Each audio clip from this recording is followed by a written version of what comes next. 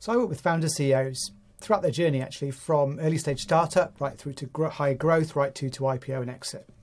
And one of the most common factors that I see, or I ask my question when I see a founder, is I say, hey, it sounds like your boss is a bit of an arsehole.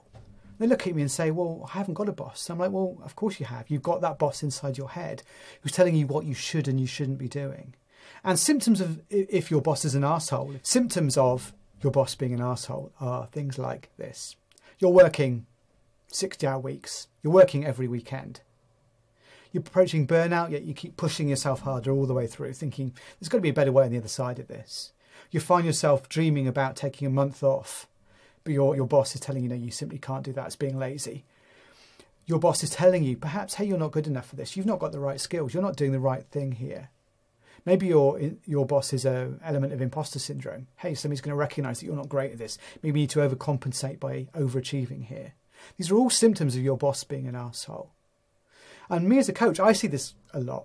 I used to have an arsehole boss. Sometimes I still have an arsehole boss. And in having that arsehole boss, you've got to understand yourself.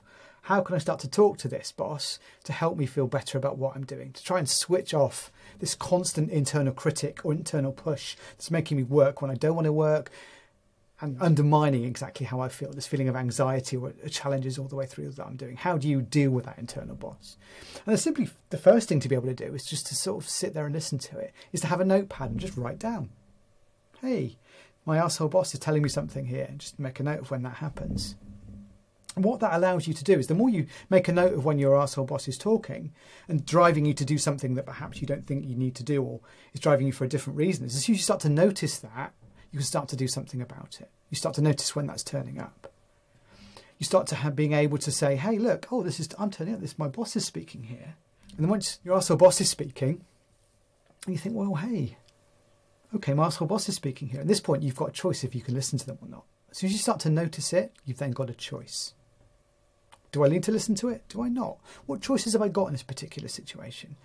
You're effectively exercising the muscle of listening for that inner voice that's telling you things that maybe aren't true.